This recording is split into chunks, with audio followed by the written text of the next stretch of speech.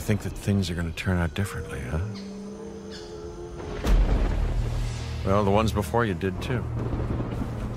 Because they believed that they were in control. And control,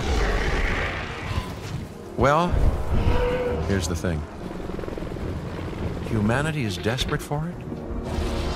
We are seduced by it, deceived by the illusion of it, but we never really possess it. Because if there's anything that chaos theory has taught us, it's that nature is on its own course.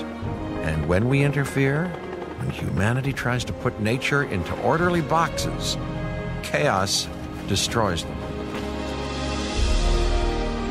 And what makes us such unique creatures is knowing the scope and power of what we're up against and still believing that we can win.